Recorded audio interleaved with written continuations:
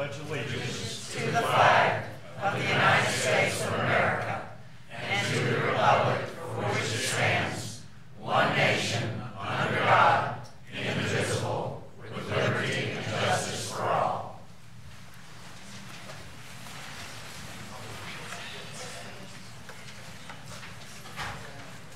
Well, I would like to thank everyone for coming this evening.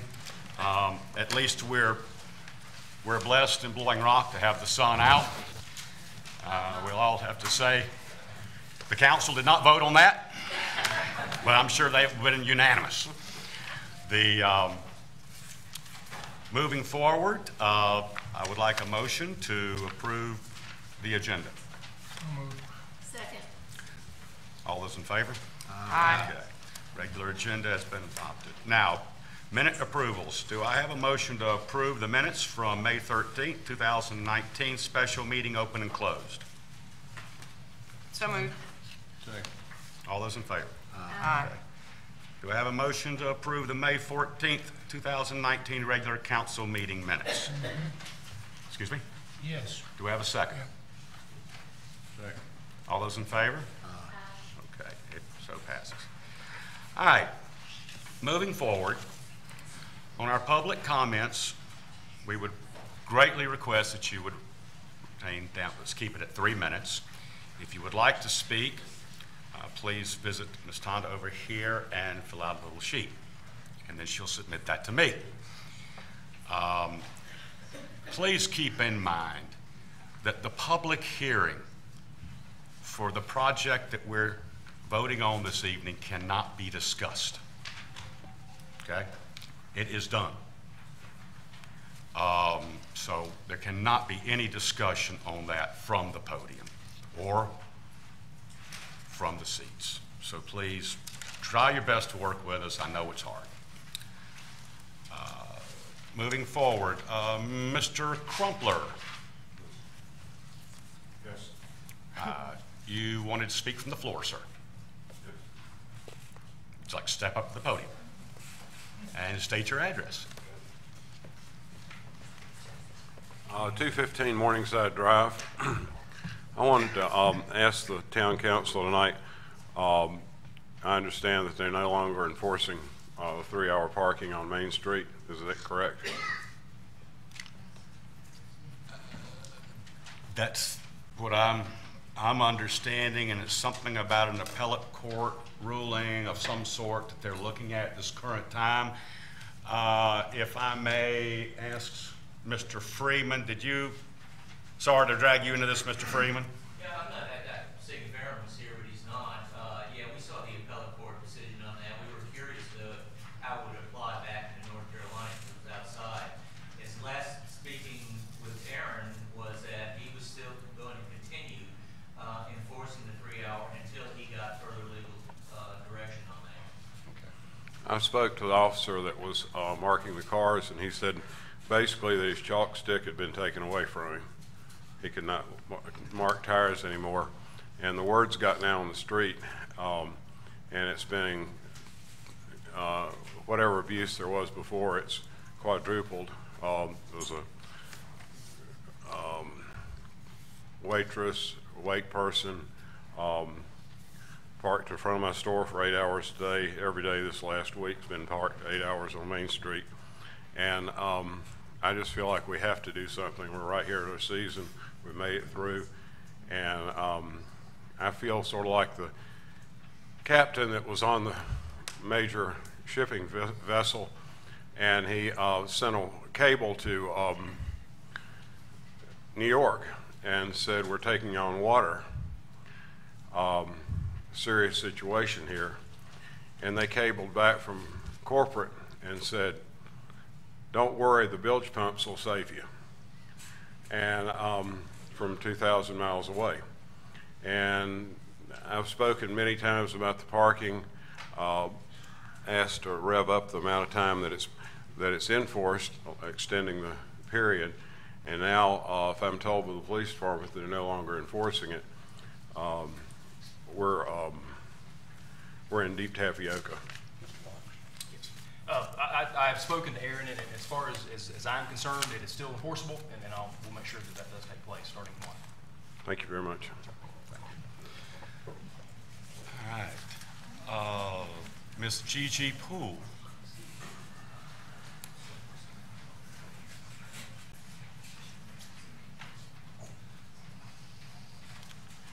Good evening, Ms. Poole. I'm Gigi Poole, 147 Dogwood Lane. And I would like to speak about legacy. The Legacy Trail, the legacy of Shane, our new permanent, we hope long permanent town manager, the council, and the citizens. The first time this was noticed was January 2nd of this year, that the steps in front of Story's Carpet, former Story's Carpet, was closed. And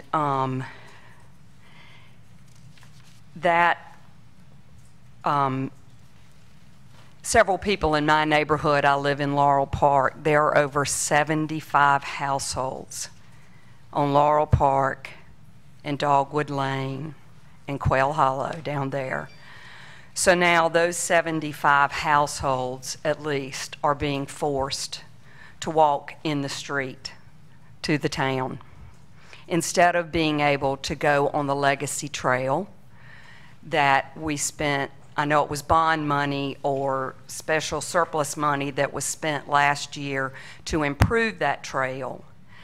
And so on March 5th, there was a meeting here that I know the interim manager attended, the interim police chief attended, and both of my neighbors that are beside me on Main Street. My property goes all the way from Dogwood Lane to Main Street. And the police chief said in this meeting that there has never been an incident or an injury resulting from anyone coming down those steps. They have been there for over 75 years. There has never been an incident.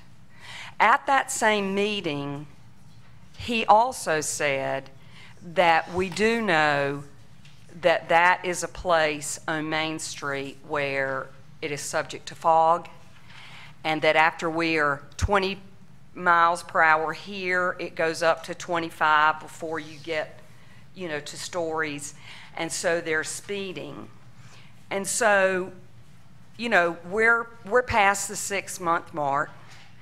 I know our interim manager has left, and we're not putting pressure on Shane, but for something that's worked for 75 years, and, I've sent emails, we've asked for this meeting, and it's, oh, we'll do something, we'll do something, we'll do something. Well, so I go back to I've sent emails, we've asked for this meeting, and it's, oh, we'll do something, we'll do something, we'll do something. Well, so I go back to the source. I always go back to the source. And the source was that our interim manager asked the insurance adjuster to walk around town and see if anything looked, iffy or whatever, and that was the result. And that's why this trail was blocked off. So, who's running our town? Is it an insurance adjuster? Is it a lawyer? I mean, are we scared of these people? Do we need to have a lawyer that comes in and says, we've never had an incident the way it was. You've now, with closing off these steps, you have presented an issue that for over 75 household owners and people who live there is forcing us to walk on Main Street. And so I've heard, we're working on it. You've done something for the Methodist Church. You've at least put, little rubber things down on Saturday night, and you take them down on Sunday night. Help me out. I can't do this. I need y'all. Who are we scared of? And what's our legacy? Thank you, Ms. Poole, and Mr. Fox, you'll look into that.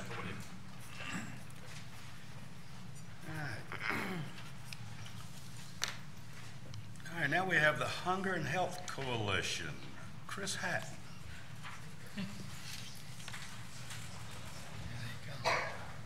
Guys, thank you for coming this evening. Hi, everybody. Thank you for having us. Is this on? Can folks hear okay? I'm Elizabeth Young. Everybody can hear okay? Good. I'm Elizabeth Young. I'm the Executive Director with the Hunger and Health Coalition, and Chris Hatton, our Board Chair. So serious. We're going to have fun tonight. So, Mayor, Council, thank you so much for giving us this amazing opportunity, especially talk to this many folks. This is awesome. Mr. Fox, welcome. Thank you. Glad to have you here in the high country. And I want to start off by telling you just a really quick personal story. So, by trade, I'm a police officer, and during my 21 years, I got into law enforcement because I love people. But during my 21 years, I have seen people in a lot of different states: happy, sad, damaged, renewed. And because I care so much about people, when I see people who are sad, and I see people, when a person reaches the point where they can't provide basic needs for themselves or worse, their loved ones, it causes a state of desperation that's just really hard to watch. And so because of that, that's how I get to the Hunger Coalition initially whenever I moved here. And when I got to the Hunger Coalition, I found the most wonderful group of people that I've ever seen in one building. It's amazing. And so if you guys aren't familiar with the Hunger Coalition, I see some heads nodding. If you guys don't know about the Hunger Coalition, you need to find out for your own good. So the staff there is amazing. The people there are amazing. The mission is amazing. If you don't know who we are, we're going to go into some details here with a PowerPoint, but we are, the biggest part, we're a food pantry, we're a free pharmacy, no controlled substances, we're talking about blood pressure medicine, heart medicine, that kind of thing. Guys, when you meet an elderly widow, thinking one person in particular, who needs $500–600 worth of medicine in a month, and meanwhile their check is $700 or $800 that month, how's that going to work? It's not going to. It's not going to work. And so it's this organization. This is why I believe so strongly. This organization is the person that sort of stands in that gap and helps fill that need. And so we do a lot of good. You're going to see all that in this PowerPoint. But we have got a problem. The problem that, in my experience with the Hunger Coalition, we've never had before, but it's a huge problem. And that is that currently this year we are adding people, new clients at a rate we haven't seen before. We're seeing over 30 new people a month. New people, not the people that are coming once a month or every month. We're seeing 30 new people. And that's when I say people, I mean clients and families, not just single people. It's not sustainable. It won't work. We're the biggest food pantry in this area, and so we have a plan, and that's what this is about, but it's going to take your help.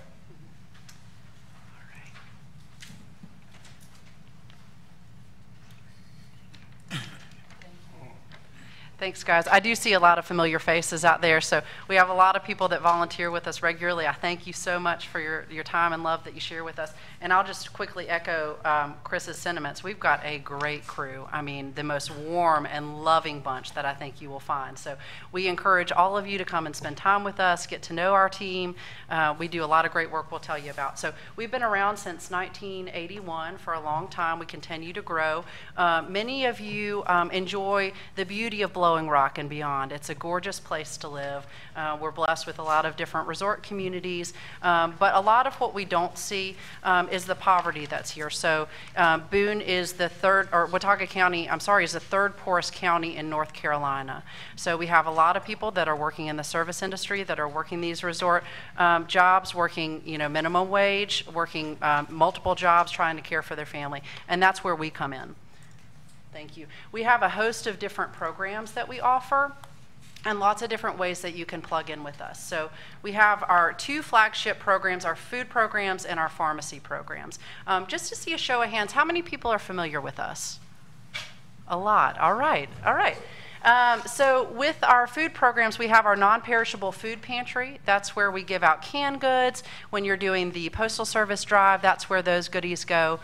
We also give out dairy products and meat products as they're available in that particular section.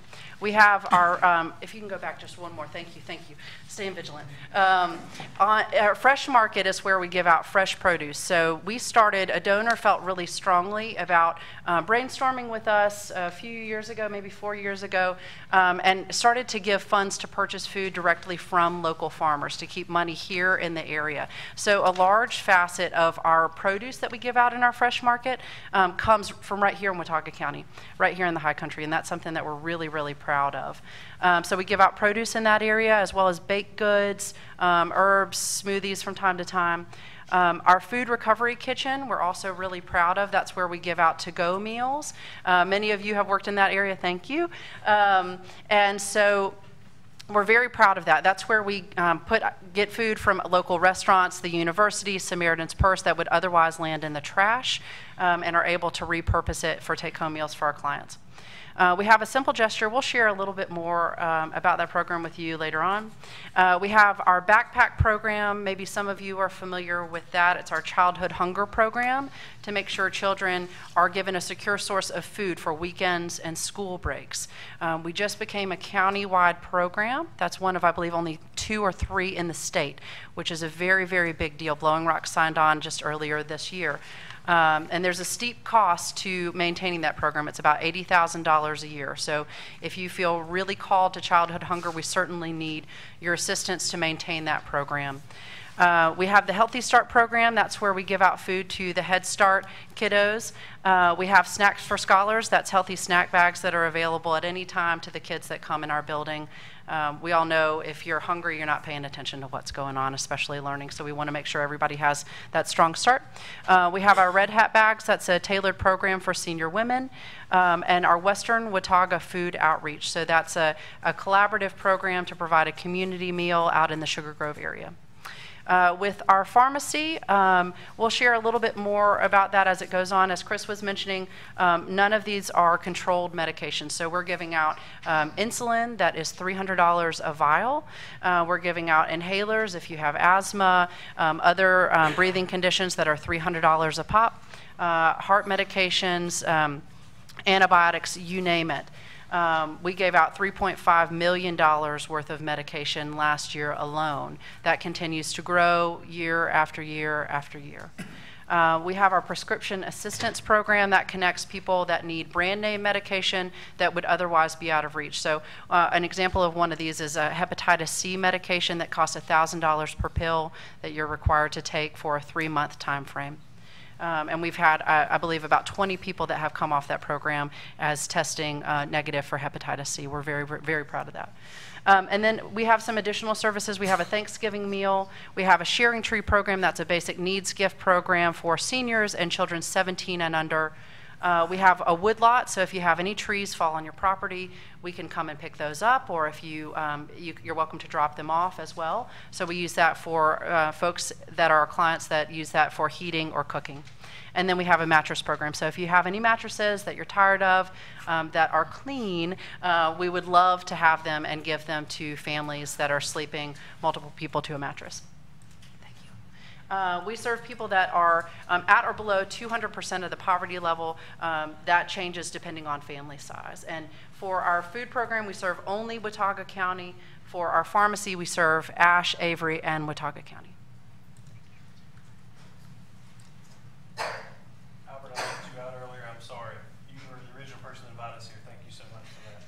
Sorry, I forgot that. So let's hit just a few of these stats real quick. You guys are everybody able to see that? Okay, so you guys read down through it.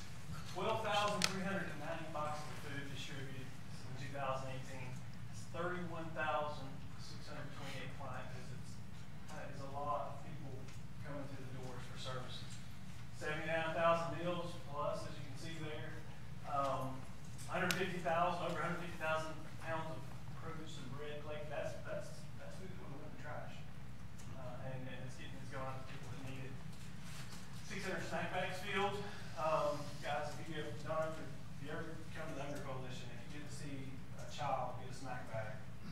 back me up on that. Is it not the most precious thing you've ever seen in your life? It's precious.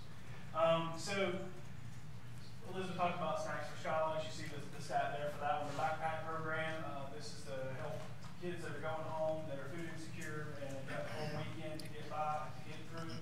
It's not maybe not like your house or my house. It's not as plentiful in everybody's house as it is in mine. So 3,191 of those given out. And if I may, that will continue to grow. So we about doubled our size with the backpack program. We are serving or giving out about 350 backpacks per week. So you'll see that increase quite a bit.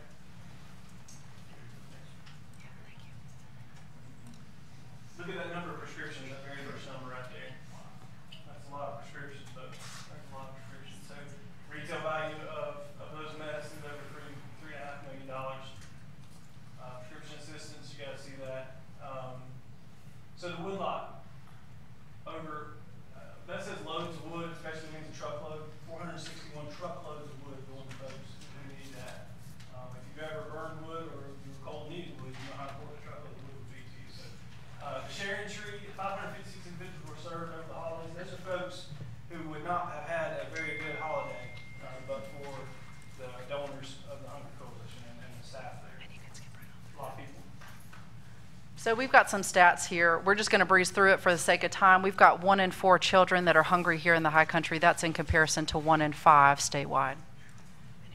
And then just quickly, I'll say we've got 78% of folks here in Watauga County have had to choose between food and medical care. So we have a lot of disparities. We know transportation's an issue. We've got lots of different expenses up here. And if you'll, and then I wanted to tell you quickly, so in addition, we know we need these foundational programs. We know people are struggling. We're also looking at innovative solutions to try to adapt to the need. One of those is a simple gesture. This is our newest program, and we are so excited about it. And I don't know if you guys knew, we've got a special guest star in the house tonight. We've got Vanna White, but she left her gown at home. So Vanna is here with us. Just kidding. Her name is Jen Bass. She's our Master's in Public Administration intern with us this summer. We're very lucky to have her. So the way that this program works is people sign up as food donors. And we ask that all of you do that tonight, okay? We need you. We definitely need your help. So when you sign up as a food donor, you're given one of these very attractive bags. Beautiful, y'all. I mean, so green, it just pops. I know, you're going to look good. You are going to look good.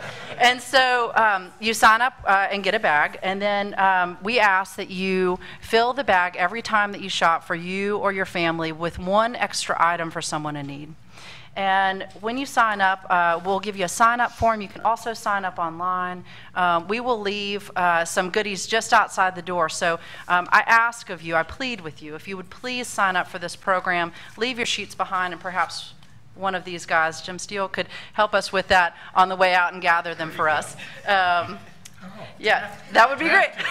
That would be great. So we all have to come together as a community. So the idea is that you fill your bag up with one extra item for people in need, and then at the end of every 2 months, we will send you a reminder to leave it on your front door.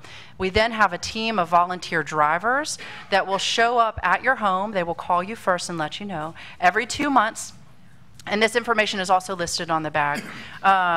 You just leave it outside, and then the drivers will leave you with a replacement bag, and the process starts all over again. And so this is a continuous canned food drive. We modeled it after a program in Greensboro that has been wildly successful. Over about 3 years, they were able to raise about 1 million pounds of food. And so, you know, we're a different community than Greensboro. We know that we're smaller. But our hope is that we can fill our shelves with the food that we need. It's flying off the shelves in rates that I haven't seen in 5 years. And then we're really looking to become a medical model for food as medicine. So people that have various medical conditions can come to us and get exactly what they need. And then we hope to be living in abundance where we can share with other pantries. Now, we're the biggest pantry here in the High Country, but we want to share with everybody. And so if you can skip on through. We've got some flyers that Jen could pass out if you don't mind. And so you can sign up online. We'd love for you to sign up this evening. We'll leave a stack of bags. When you do sign up, you must be sure to list all of your contact information. That's how we'll stay in touch with you. We won't be pesty. We're not going to sell it to anybody, nothing crazy. So your name, address, email, and telephone number, and you can take a bag and carry on that way. So I will say another program that is really exciting that I wanted to share with you all.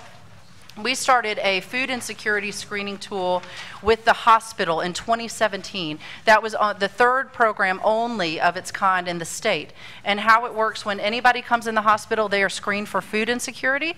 Should they flag as struggling to meet their most basic of needs, they're given a referral to come see us and other pantries for ongoing care, and then they're discharged with an 18-pound food box. So we've just gotten the blessing from the ARA, the Hospital Foundation, to expand that to every medical office that they touch in Watauga County. Y'all, this is big. So we are soon going to have the first countywide food insecurity screening tool in the nation. So it's really, really significant. So I want to underscore that we are always looking to innovative solutions. If you live in other areas or have other ideas, please come to us and share that with us. And I'll be quick. Okay. So let me synopsize this again. Here's what we need you to do. Fill out a very brief little form while you're grocery shopping, stick up a couple extra cans of whatever, walk it to your front porch. That's all we're asking you to do. We will come pick it up and give you even an empty bag, and then you're ready to go again. It's pretty simple. It's pretty simple. And this program has got the potential of resolving or definitely helping the deficiency that I was talking about earlier. And I'd like to say, too, with the program A Simple Gesture, or ASG as we call it, we are actively looking for volunteers. So if you feel called to participate in the community in this way, we certainly need your help. We have a leadership team of concerned citizens, so we need help in that capacity for sure.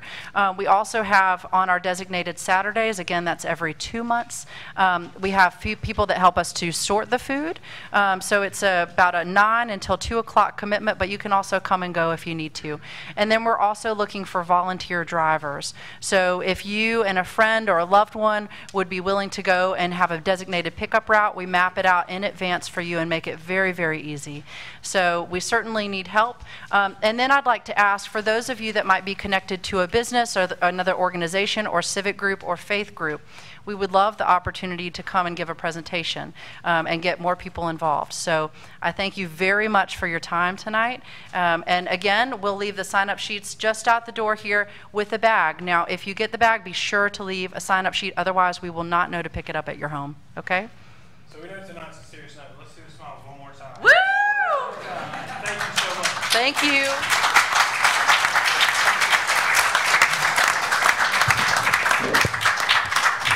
And I think they ought to be commended for what they do.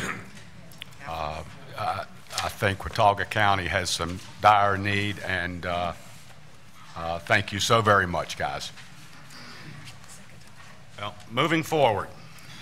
Okay, this is the continuation of the CUP 2019. Ms. Sweeting, thank you. 2019-01 Rainy Lodge hearing. Now, if I must say, please respect what we've had to deal with, and that is this discussion is strictly among council. And so this has been a very tough situation for all of us, council and citizens. And so I'm sure you all will all respect the council's comments and refrain from any comments yourselves. So moving forward, council, who would like to lead off with any discussion? I'll make a motion. Doug, you would like to make a motion? Will lead us into the discussion, I hope. Okay. I hope you'll bear with me. It's fairly lengthy. So. Okay. Could you speak up a little bit, Doug? Oh, sorry about that. I'd like to make a motion to approve the application for a conditional use permit based on the evidence presented at the quasi-judicial hearings held on April 9th, 2019, and May 14th, 2019. This motion is to approve is based on the evidence presented at these hearings and is set forth in the applicant's proposed findings, which were submitted to our town council by the applicant's attorney. I will reference my motion, the numbered paragraphs and subparagraphs in the applicant's proposed findings. The evidence presented supports the following findings. 1, the applicant's application is complete based on the testimony of the town planning director, Kevin Rothrock. The use or development is located, designed, and proposed to be operated so as to maintain or promote the public health, safety, and general welfare. In support of this finding, I would rely upon and refer to paragraph 2, subparagraphs 1 through 9, which are set forth in the applicant's proposed findings. 3, the use or development complies with all required regulations and standards of the land use ordinance and with all our applicable regulations. In support of these findings, I would rely upon paragraph 3, subparagraphs 1 through 14 of the applicant's proposed findings. 4, the use or development is located, designed, and proposed to be operated so as to be compatible with the particular neighborhood in which it is located. In support of these findings, I would rely upon paragraph 4, subparagraphs 1 through 12 of the applicant's proposed findings. Number 5, the use or development will not substantially injure the value of adjoining or abutting property. In support of this finding, I would rely upon paragraph 5, subparagraphs 1 through 9 of the applicant's proposed findings. Number 6, the use or development conforms with the general plans for the physical development of the town as embodied in this ordinance, the Town of Blowing Rock's comprehensive plan, and any other duly adopted plans of the town. In support of this finding, I would rely upon paragraph 6, subparagraphs 1 through 6 of the applicant's proposed findings. I would further move that the proposed Town of Blowing Rock conditional use permit as drafted by the town planning director and made part of our record be approved subject to the following specific conditions. That approval of this permit will be conditioned upon the restriction that due to the classification of Morningside Drive under our Code of Ordinances, all deliveries made to the project after completion will be limited to trucks having no more than 2 axles.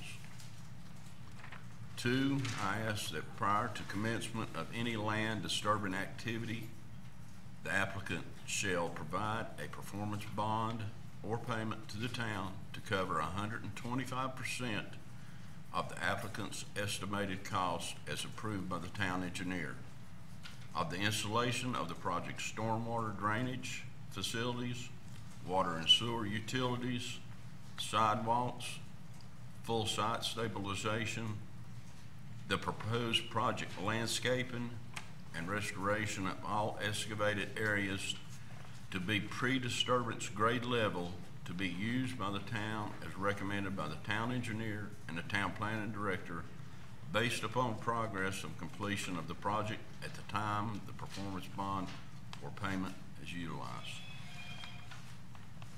Thank you, Mr. Mayor. Thank you, Doug. Do we have a second?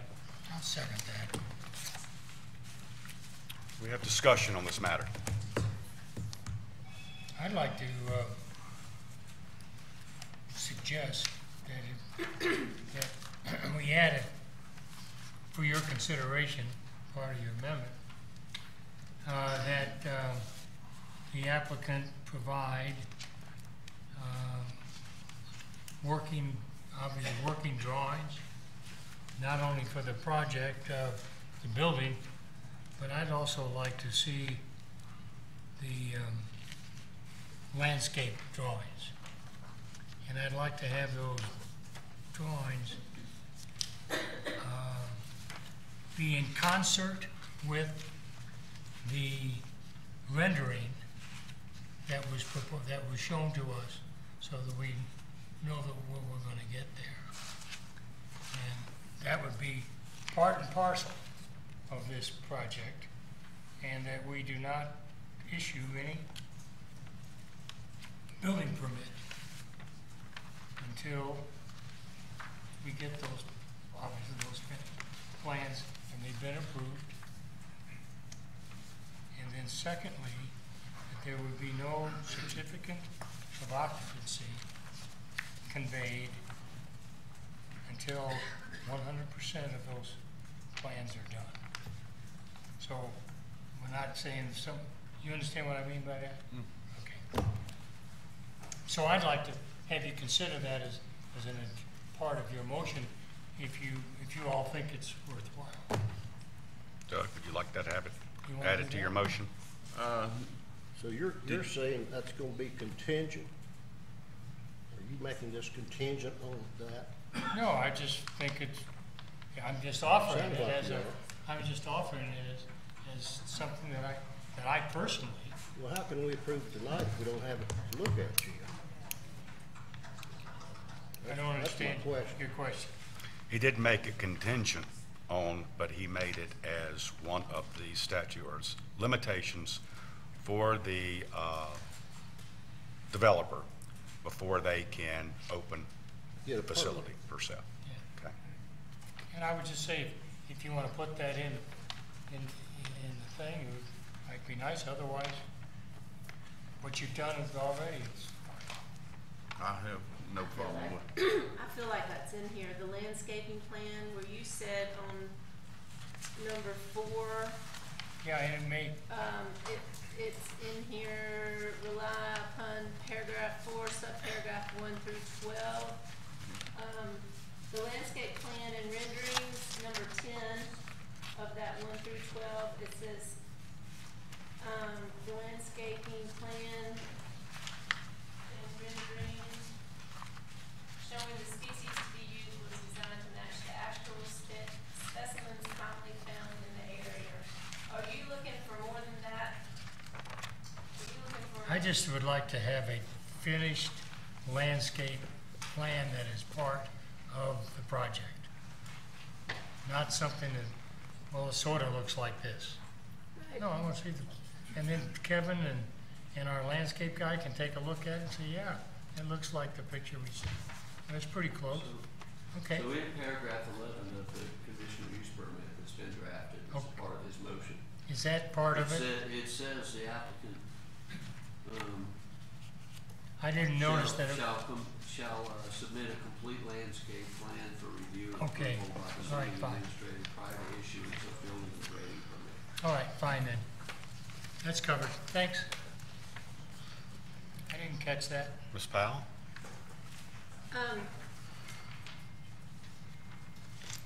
So I'm just piecing this together of what Doug, because as everyone probably knows, we haven't talked about this. We haven't talked about this with y'all. We've had to walk away. We've had to not take phone calls, not look at emails. We've not been able to talk to the public about this. We can't talk about this until tonight either. So this is the first we've seen of this from us, from Doug, and I'm piecing together what he's done here. And it looks pretty comprehensive. Some of the things that came up to me, because we're, and I don't know if we need to add this in or not, but some of my concerns, and maybe I just need some reassurances, were the noise. Since we're going to be, this development will have outdoor restaurant and probably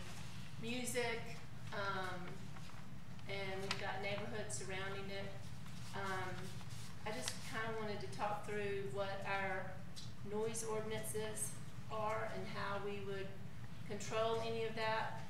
I know that we already have, and it might be something that,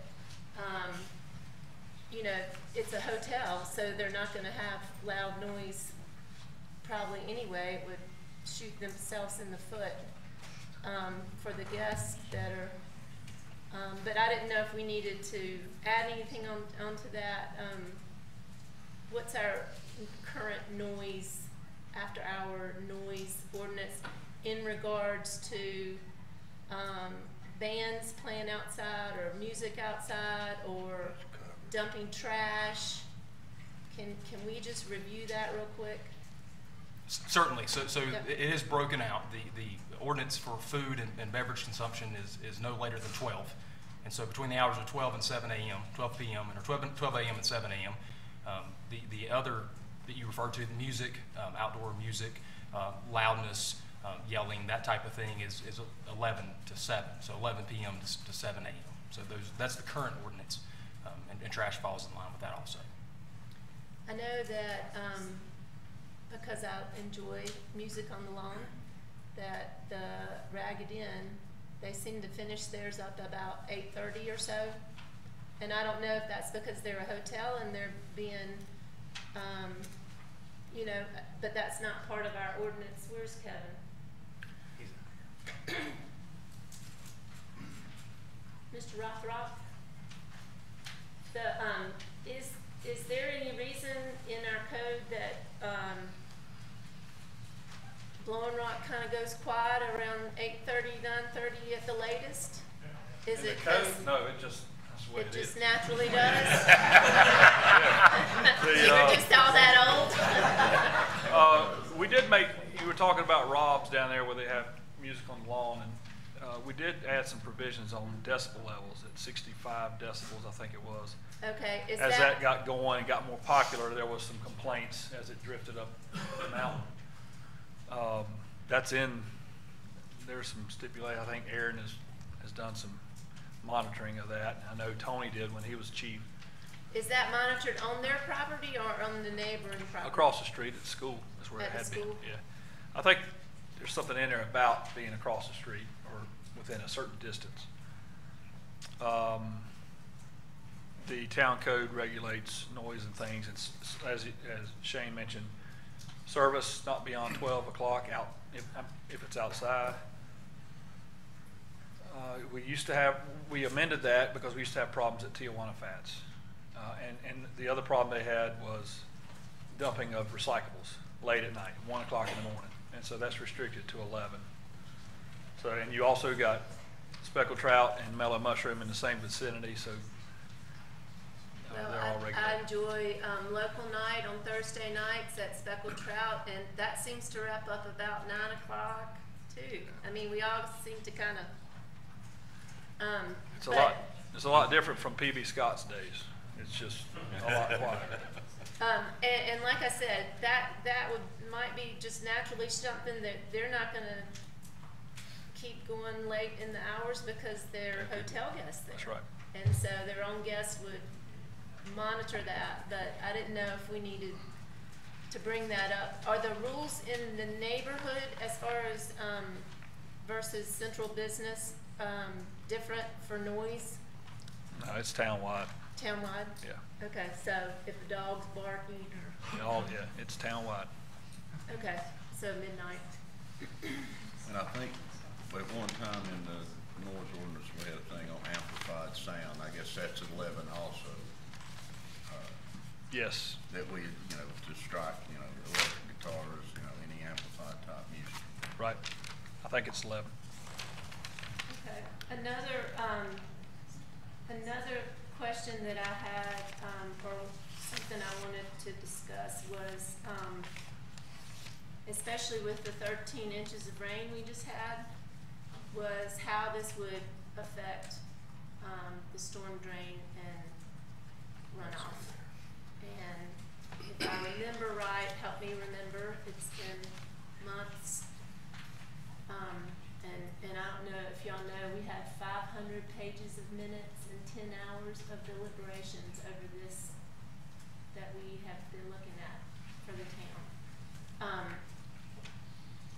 is gonna be a new stormwater basin under this property that is an improvement, that is bigger? Can you help me understand? Because what I wanted was gravel, and that makes no sense.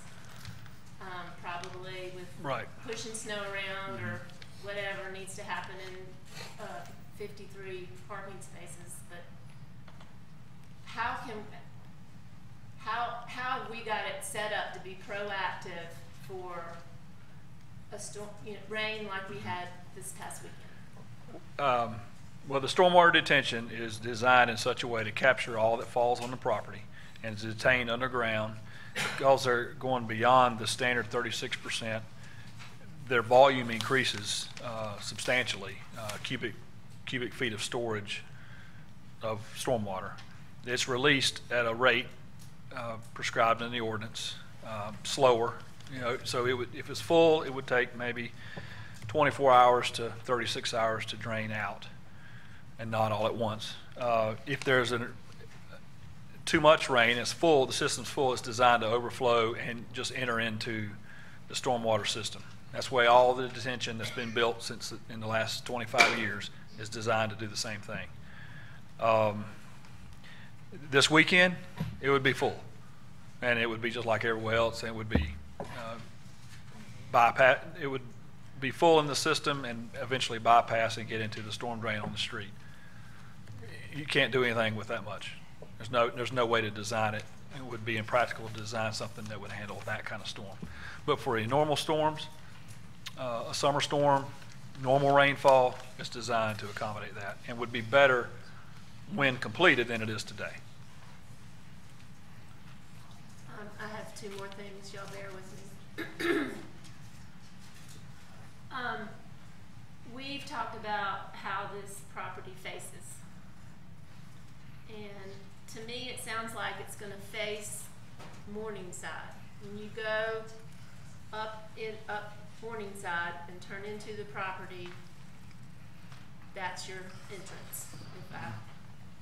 And I wish the model was here. I'm the one that requested for the model to come back. I'm very visual. So there, in understanding the property and right, thank you. Okay, so that's the side, that's the side, that's the side, back side. Keep going. The front is right there. That's Rainy Street. Is that Rainy? That's the front. That's the front door, the lobby.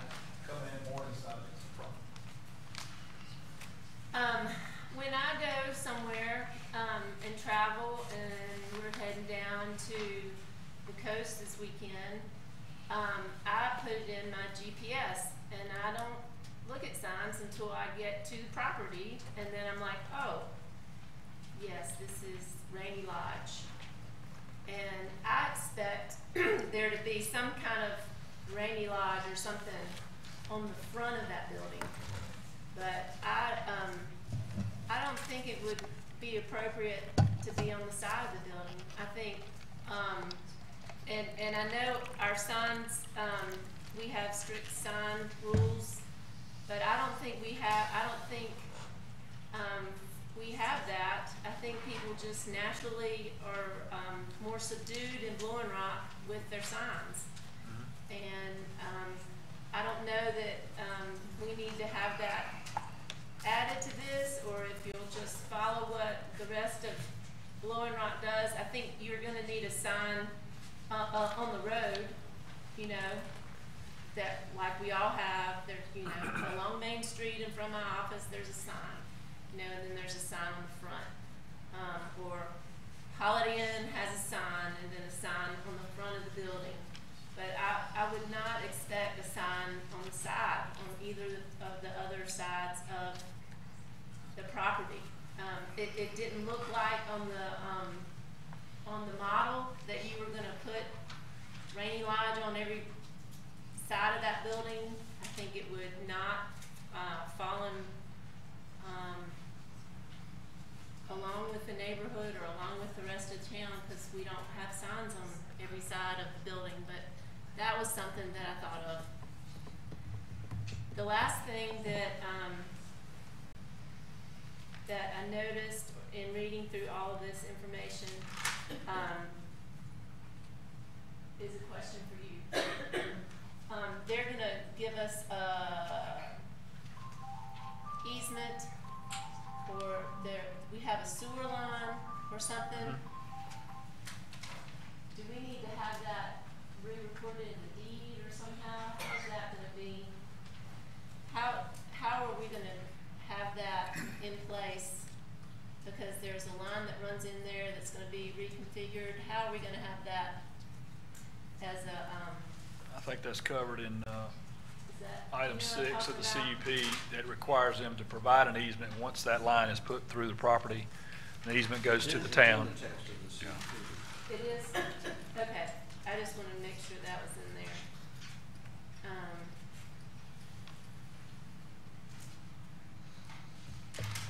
Because right now, we don't have it. It runs through the property and we don't have an easement. No, I mean, we can fix it. Okay, We have prescriptive easement rights, but there's no, I don't believe there's anything recorded, but when this is changed over and moved back out to Morningside through the site, we'll have an easement. It says the sewer easement must be provided to the town prior to the issuance of a certificate of occupancy for the portion of the sewer system being installed in the project.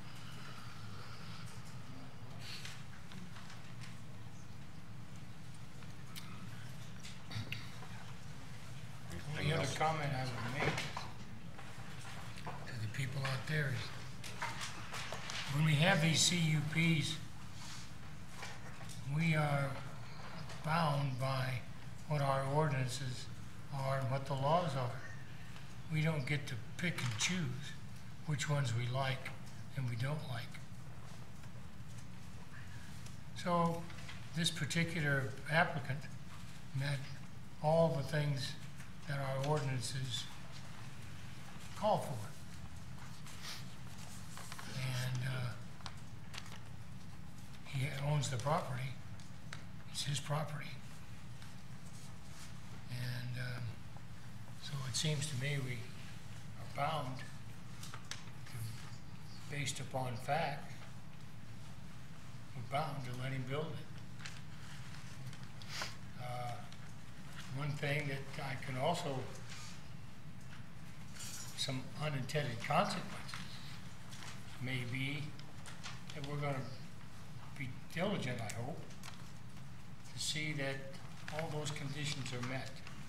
That the parking by contractors and subs are not on the streets during the day and blocking access, because the streets are narrow enough as it is. I live on a street that is narrow like those. And the contractors have to find a place to park, and because they're not parking on the streets. So that's gonna be. Same thing with all the building materials. Got to be stored on that property. I don't know how that's gonna get done, but they can't impinge on anybody else's property. That's part of the rules. So I just wanted to explain that to you. And I'm very interested. We have to, when we deliberate like this, we have to look out for all stakeholders. Not just a small, not just a neighborhood, but everybody. To see that their rights are also met. So I just wanted to let you know that that was the biggest thing for us, was that it was the right thing to do because it's the law and it's our ordinances.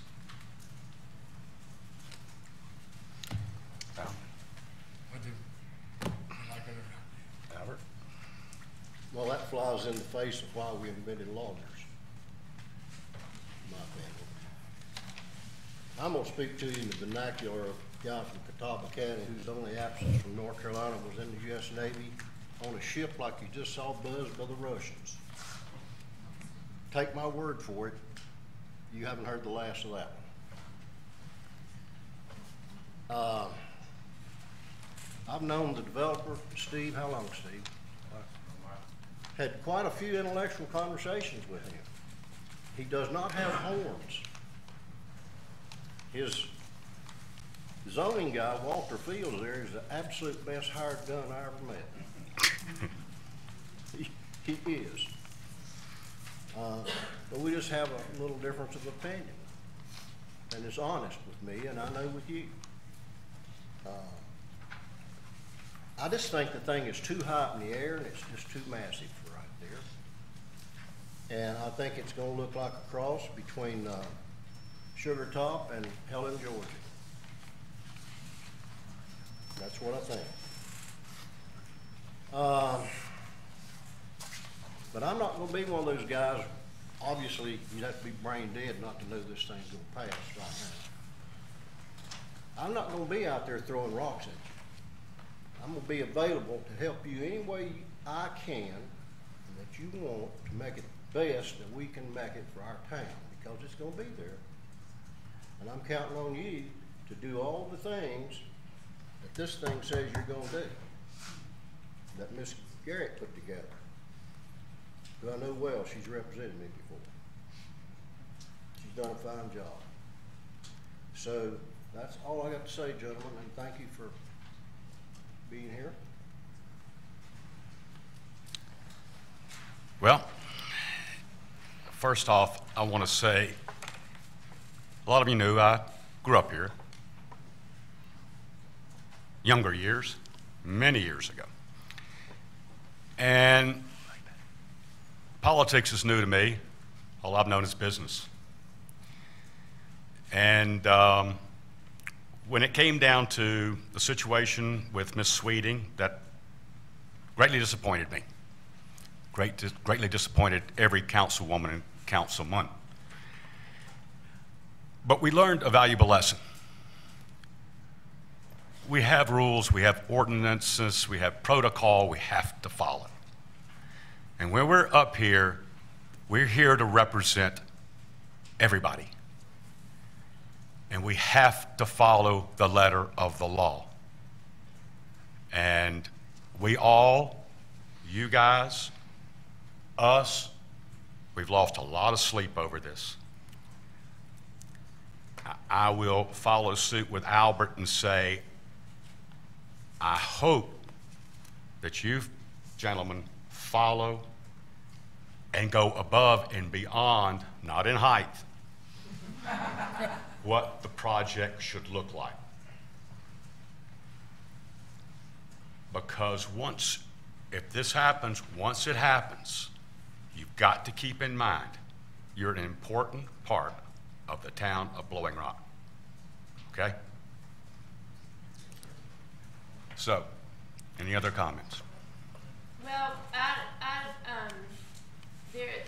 this project unfortunately has brought out the worst in some of us. And as we're moving forward, I expect Rainy Lodge to be a good neighbor. I'm going to be a good neighbor to Rainy Lodge. We have an opportunity on this side of town to blossom, and Rainy Lodge is going to be a part of that. We've got a new sidewalk from Main Street to Bass Lake, Cone Manor to town, to Chatola, to the Mountains to Sea, to the Blue Ridge Parkway to Boone. It's going to be amazing, and Rainy Lodge is going to be a part of that. And it's going to be walkable. I expect the people that park and that are guests at Rainy Lodge will stay parked there and walk all over town.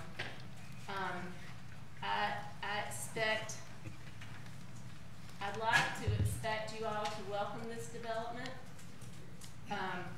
just like we welcome the summer people back as locals. Every year we welcome y'all back, just like we welcome the mountain people on the mountain.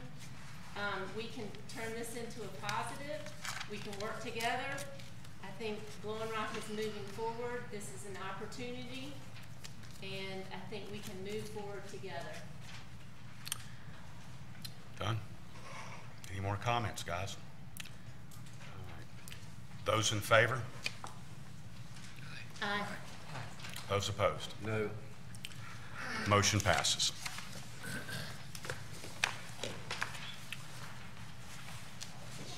We will take a 10-minute recess.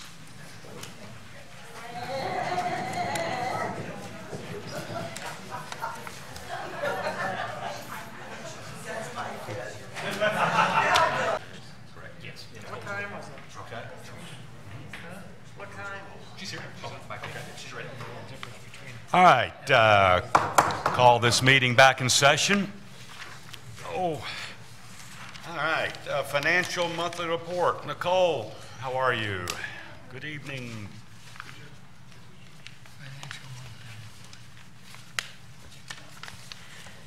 Good evening, Mayor and Council.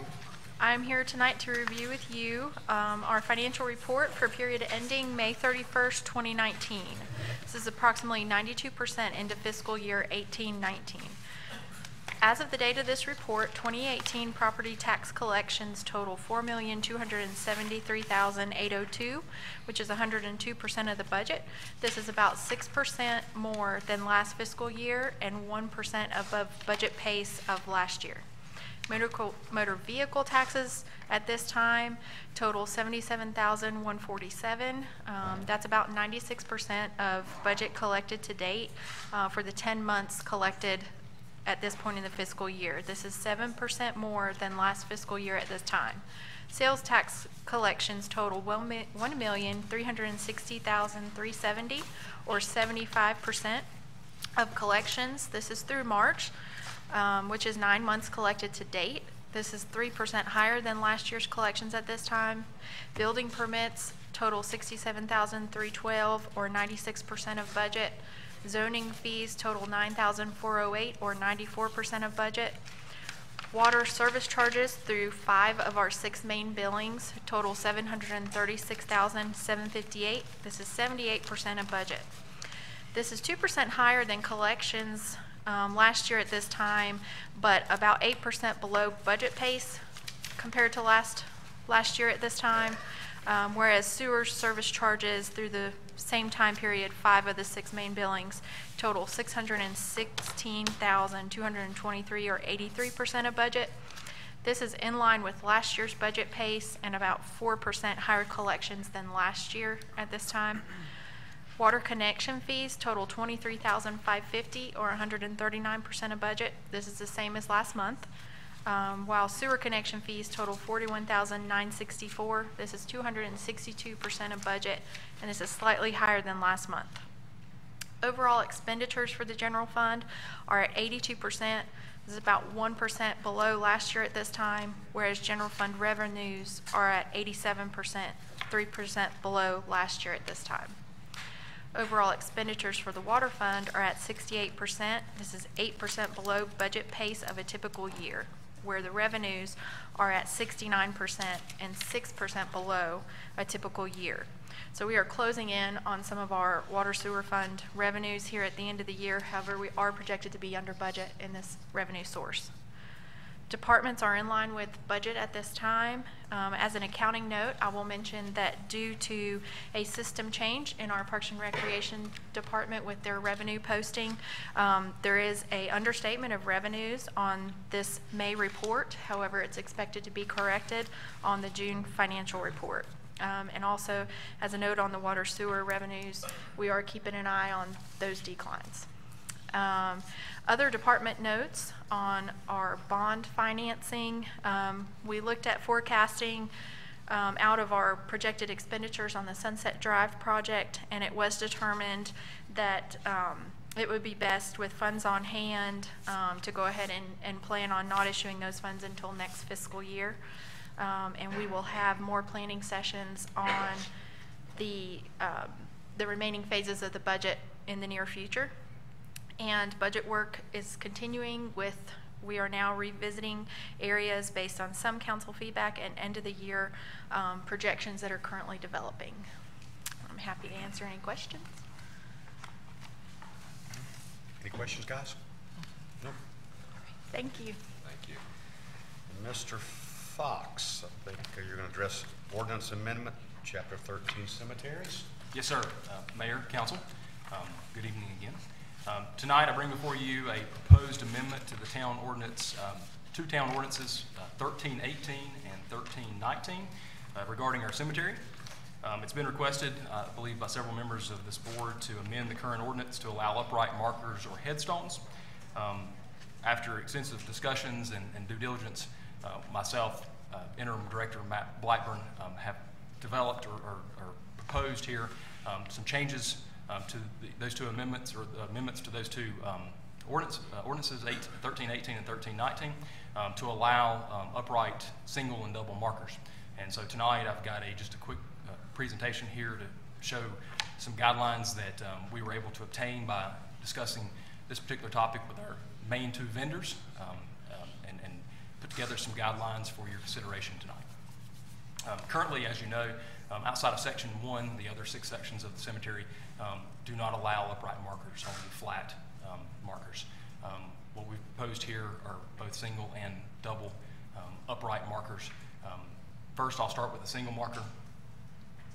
This would show the marker itself not to exceed the die itself. The die is the upright section, the die not to exceed 2 to 2.5 feet wide, the base no more than 3 to 3.5 feet, the overall width of the base no larger than 1.5 feet wide, and the overall height of the upright die not to exceed 3 feet in height. This again is in relation to the research that was done by our main two vendors that we work with currently to place the bases at the cemetery. The double marker dimensions obviously are larger. Base stays the same at 1.5 feet wide overall. No more than 5, or no less than 5, no more than 6 feet wide at the overall base. The 4 feet wide restriction would be for the double die marker, and then not to exceed 3 feet in height. Questions that I obviously asked during the due diligence process regarding maintenance, upkeep of this particular change.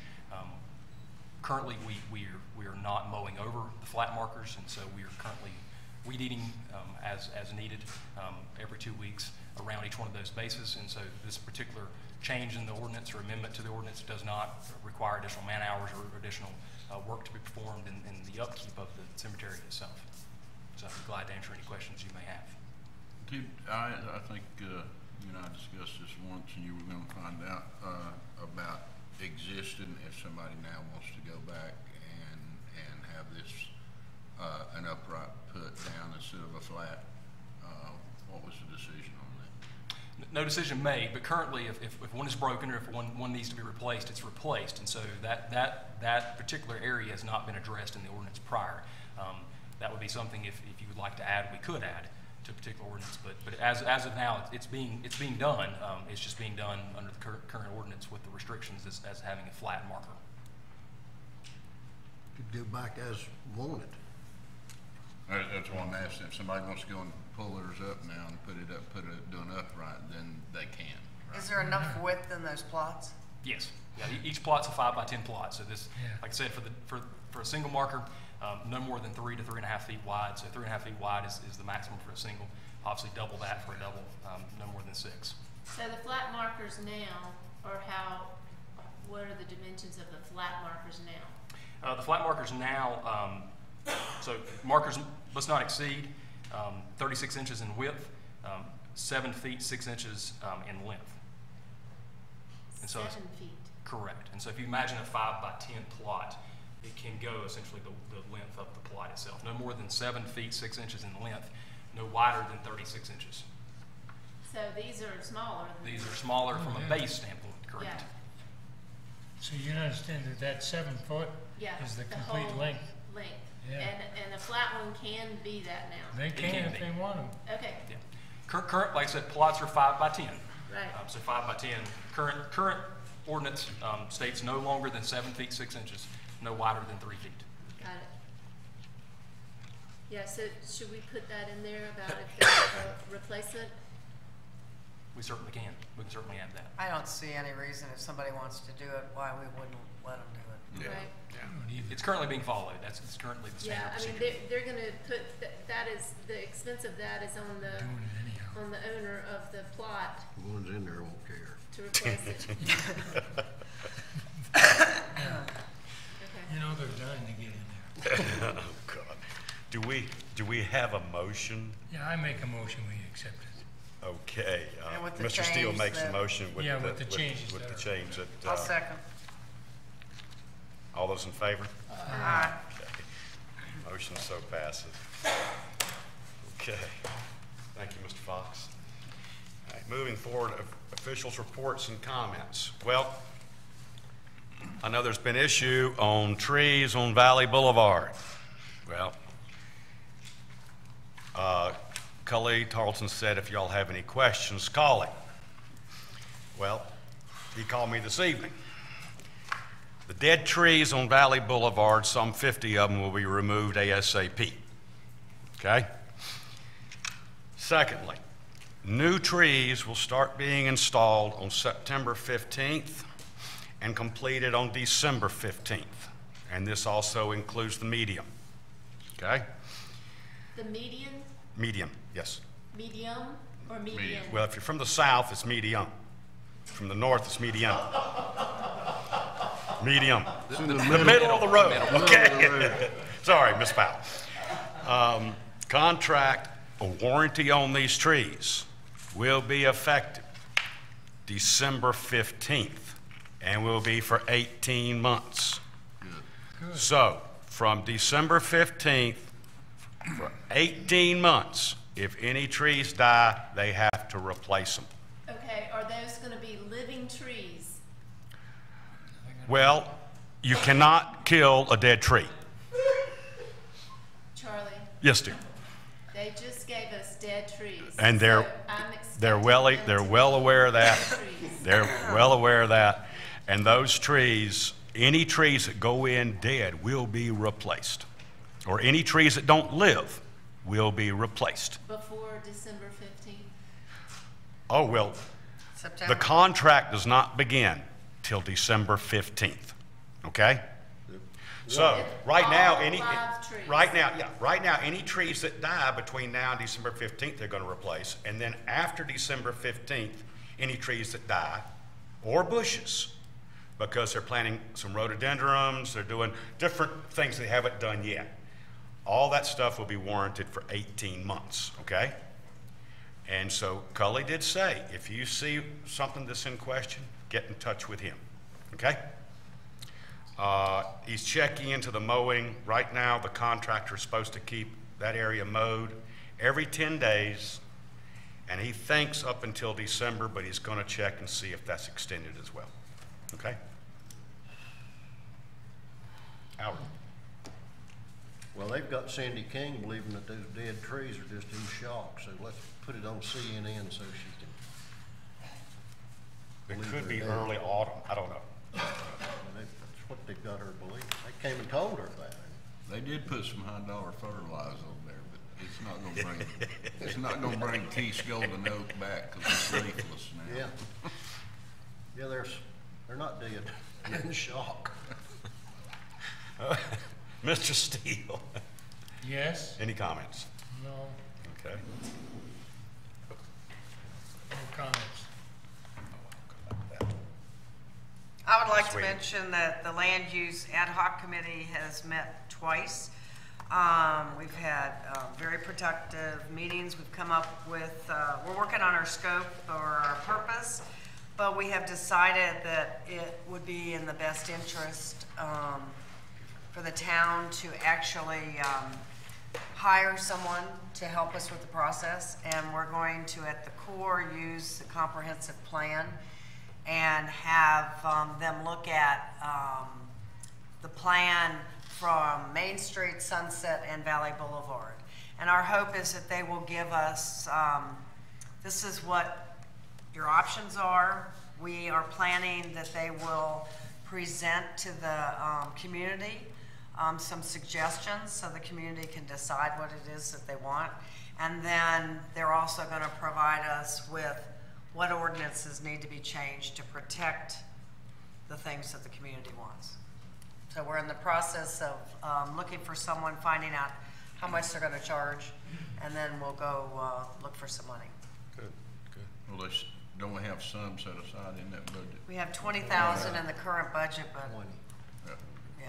Have you talked about having the, what the community wants coming from the community, not from a consultant?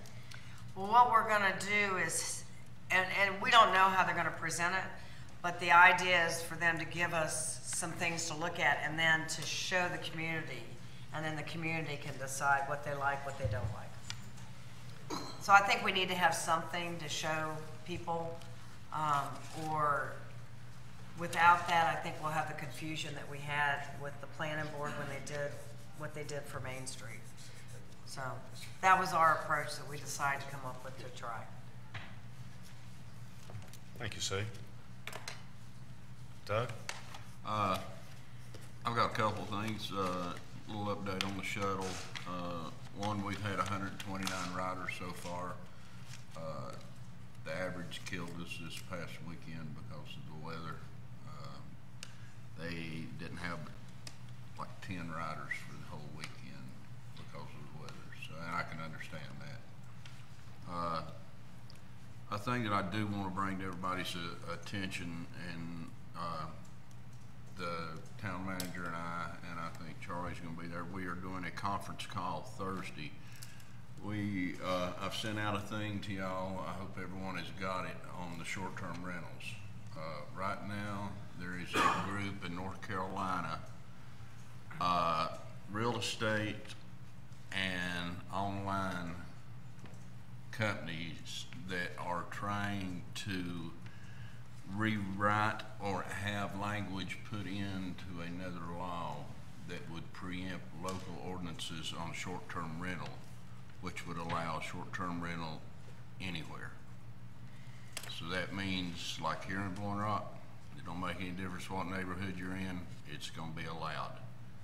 So we are trying to fight this like crazy. We have a conference call we're working with right now with the North Carolina Resort Towns and Convention Cities is putting on the conference call that we're going to be working with Thursday to try and see what kind of line of defenses we're going to try and get established on this. But just for everybody's, please make sure if you feel about this and you know how people feel in Blowing Rock about short-term rentals in their neighborhoods, please make sure you talk to Senator Ballard and Representative Russell and let them know how you feel. Does George's group know about that? So, I don't know, we have to ask them. that's where we are on that now. What time's the conference call? Do you remember? I don't remember without looking back. 11 on Thursday. Yeah. 11 on Thursday. Yeah, 11 to 11:30. Yeah. Who's gonna be talking to? We'll be engaged to a degree. We have asked Kevin also, they asked for any town that already had an ordinance. They wanted us to send their ordinance in, so in hopes that, you know, if they try and squeeze something by, if you already have, say Blowing Rock already has something down there, they say, okay, we're going to exclude Blowing Rock from this because, you know, they haven't, you know, they're fighting us hard on it and they got an ordinance and all that. But we've asked that our ordinance be sent down and so they have a copy of it down there. Sue, did you get the email on that? Okay, that conference call information's right down at the bottom. Okay, Okay. thanks. Ms. Pat? No. Okay, I did miss something, guys. I received a letter. Anytime I see a letter in my box here, I kind of shake a little bit. This one's came from a family in Nashville, Tennessee. They were staying at the Meadowbrook Inn, and this will be on file if you all want to read it in detail. I'll just skim over it. They were staying at the Meadowbrook Inn. This gentleman's wife has dementia. She had some real issues. And 2 of our police officers showed up to assist, along with later the EMTs. In a nutshell, Mr. Burns stated that he felt like our police went above and beyond. The EMTs were very helpful and did very well, and the Meadowbrook allowed them to check out earlier without any penalty and discounted them as well. So that was the letter we received. If y'all want to look at it, but I think it's good. Kudos to our police and to our EMTs. Okay. Mr. Mosley.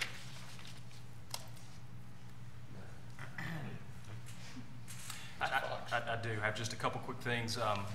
As everyone knows, it rained a lot this weekend. Almost 13 inches was recorded at our wastewater treatment plant between 7 a.m. Friday and 7 p.m. Sunday, so almost 13 inches.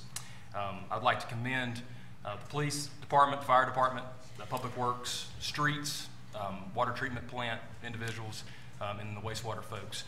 Collectively this weekend, between Friday night and Sunday night, worked approximately 100 hours of overtime or extra time to make sure that everyone within the town was kept as safe and as dry as they possibly could be. We only had a handful of instances, luckily, thanks to some measured work that was taking place this past week, and those I think have all been rectified or in the process of being rectified. So for me, my first week here, having the torrential rains that took place this weekend, I think it was a very quiet weekend for the most part, given the fact that we did have the folks here on staff to conduct the work that they did. So I'd like to commend them for working the extra hours and spending the time this weekend to do the work that was needed. As Ms. Norman mentioned earlier, the budget process is still underway. Next Tuesday at 6, the workshop continues that we recessed from last Tuesday. And so Tuesday at 6, we'll continue that process. And then lastly, just to say thank you. It's been a good first week, so I appreciate the opportunity. Albert, did you have something else you want to say? I'll just ask the shuttles are, Doug, you think we need to buy a shuttle boat? Yeah, that'd be good. You gonna ask for that to be put in the budget? I think we ought to do it. All right.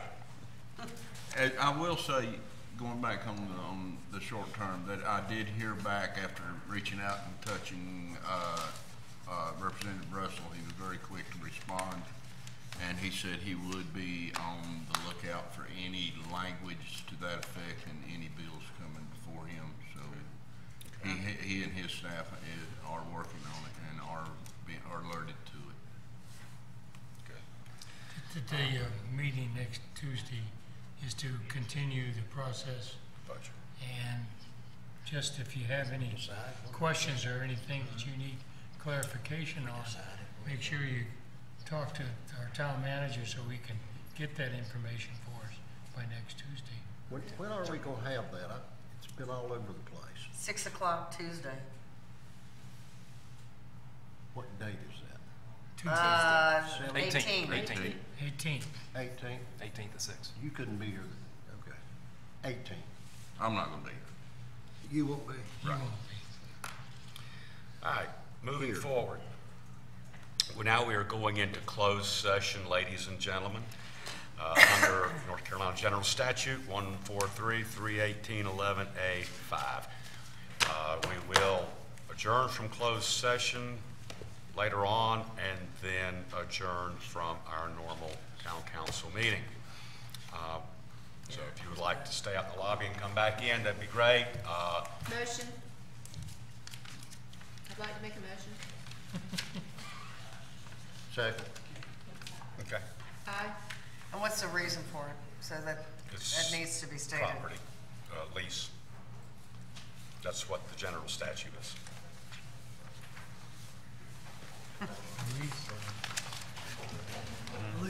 Police? That's a girl's name. One of the things that we came up with was that if we have something to show people, I think the reason that some of what the planning board did fail is Will not be made, couldn't see anything.